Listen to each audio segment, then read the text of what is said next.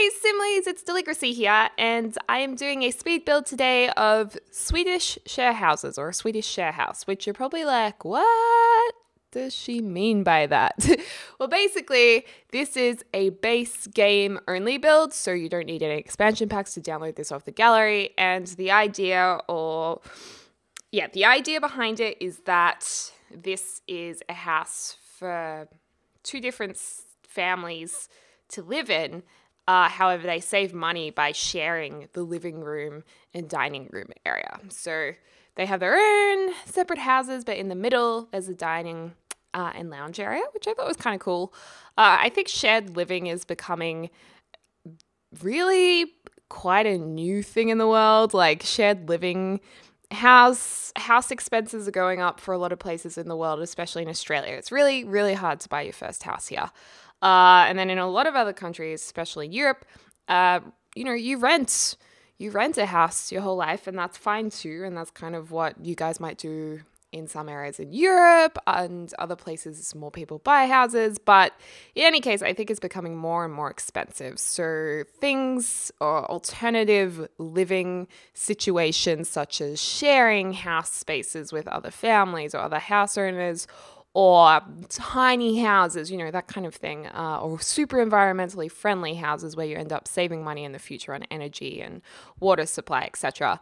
These are all new ways that have come into being a house owner, and I think it's really exciting. So it definitely inspired this build.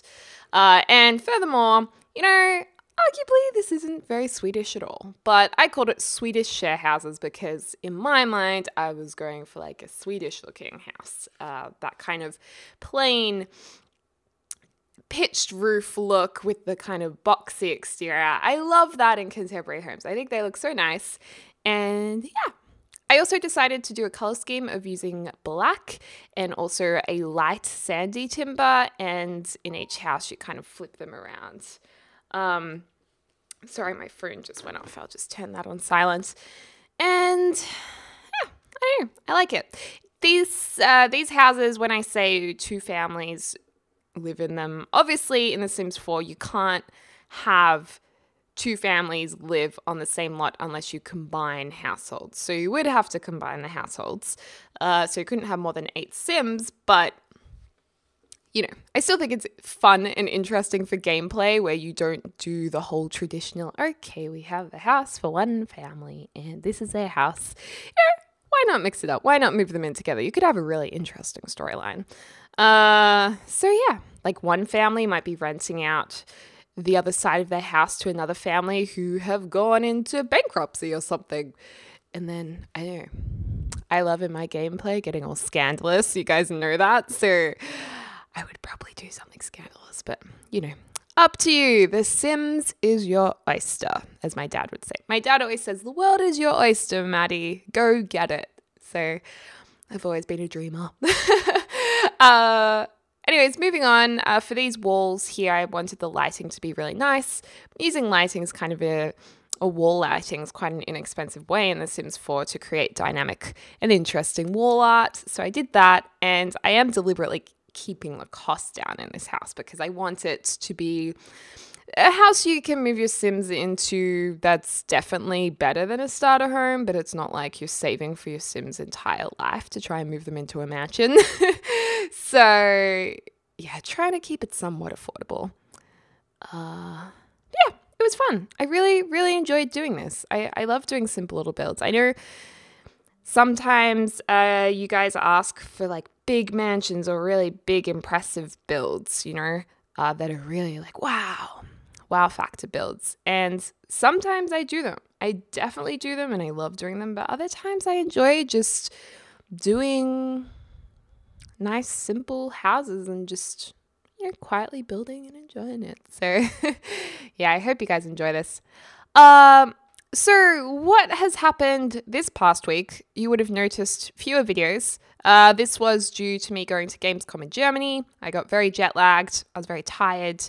And I decided, you know what? I'm going to have a week off recording my voice. But I was doing builds. So I did the big cathedral build, the White Cathedral, which was a big one.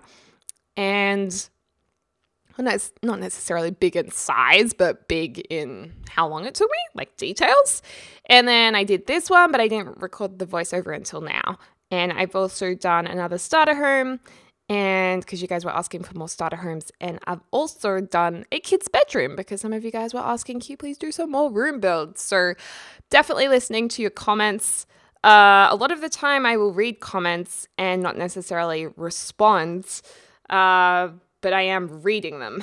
I know that's naughty of me not to be responding to as many. I am reading them though, and I will be trying to be more responsive in this week because I feel like everything's back to normal now. It's not all like hectic. I'm not on the other side of the world.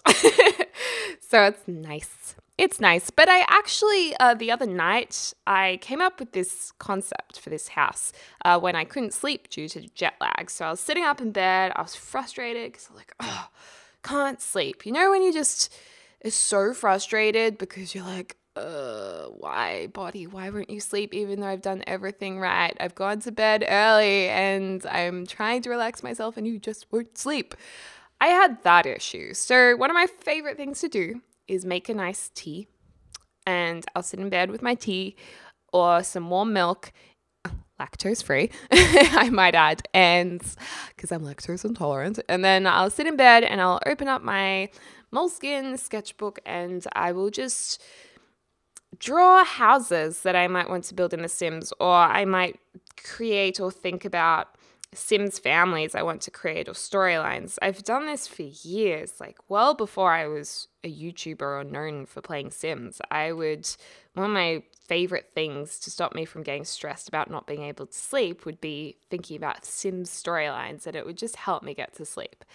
So this concept I actually drew, and then on a live stream last week I showed you guys the drawings and a few others, and you know what, your responses were so sweet. I really loved your responses in the chat. I live stream on Twitch. If you guys don't know, Twitch is like a website you just go to and you can watch people play games or cook or create stuff. It's just where people live stream, and I do gaming over there. It's just Deligracy. There'll be a link in the description. But it's fun because we just kind of chill out, and it's a really intimate way for me to get to know you guys because as I'm live playing the game, you guys can see me. You can type in the chat and I can respond like at the moment of whatever I'm doing. And just being able to do that is kind of, I don't mean to sound corny, but it's kind of a blessing because, I don't know, it's just, even though we are obviously separated through YouTube, like I create a video and you watch the video and you listen to me, I still feel really, really close to you guys. Like, you guys are so close to my heart. It's the most bizarre thing to try and explain to people about what I do and why I'm so protective of my audience. Like, I don't even know if other YouTubers feel this way, but for me, like, you guys are close to my heart.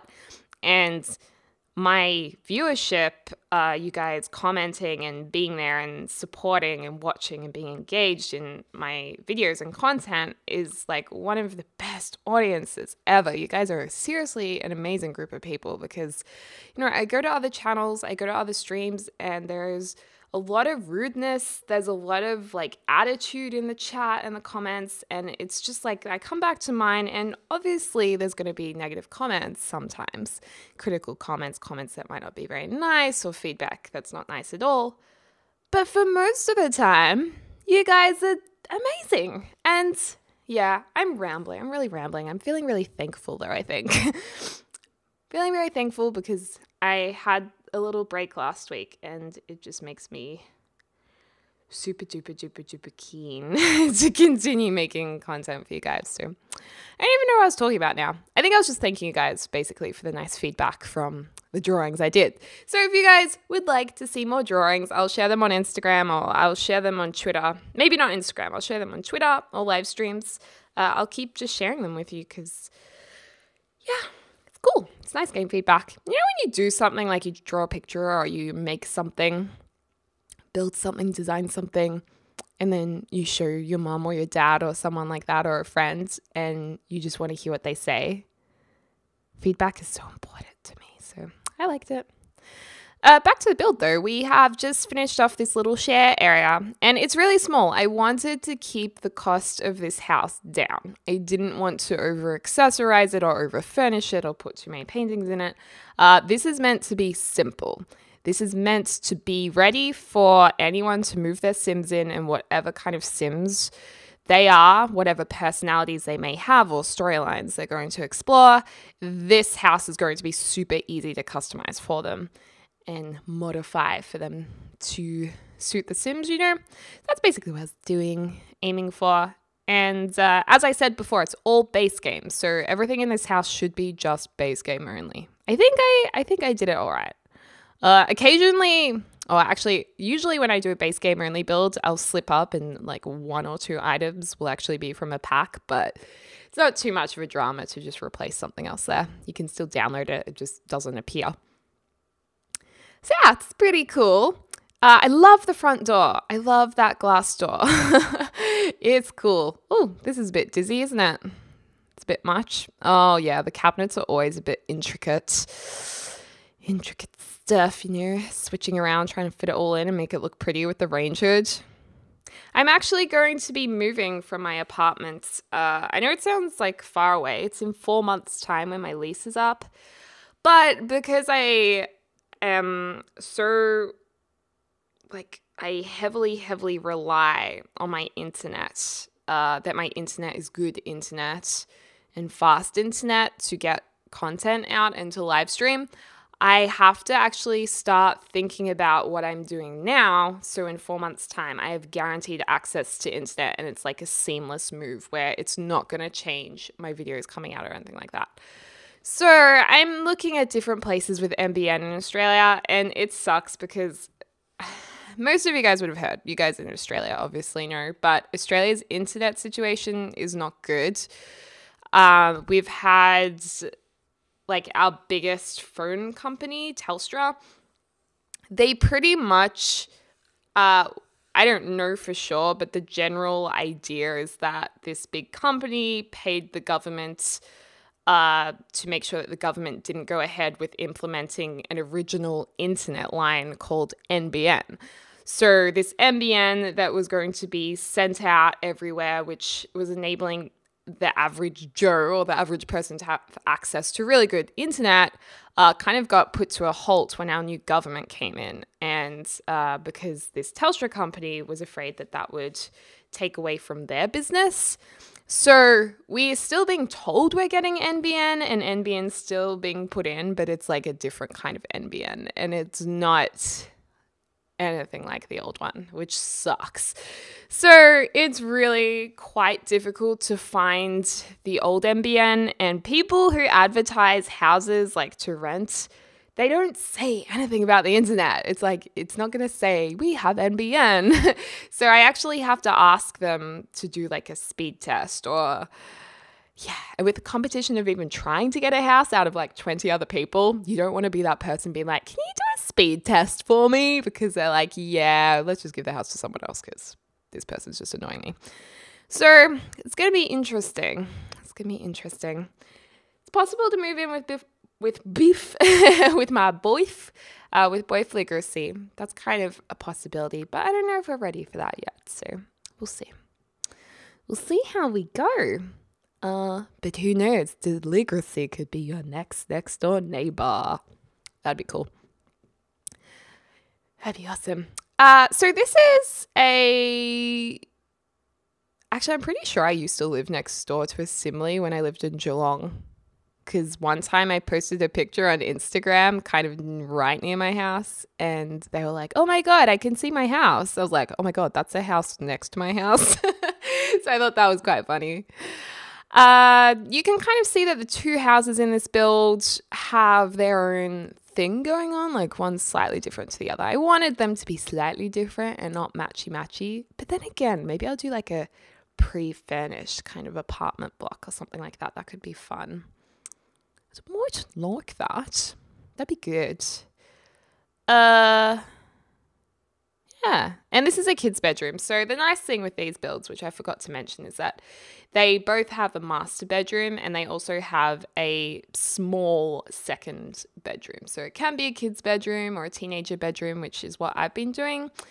Or it could be like a study or a skill building room or like a tiny gym. I just like the idea of having these homes with some option, of having enough space to have more than 2 Sims here.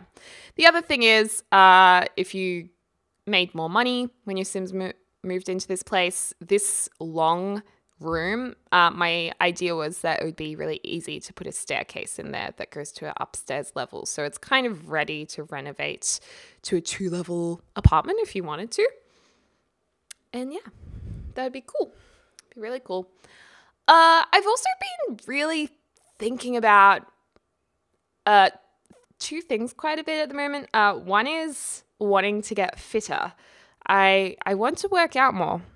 I feel like health is something that I want to do to more so than just for me, but I really wanted to take the opportunity I have as being somewhat of an influencer on YouTube to help others live a more healthy lifestyle.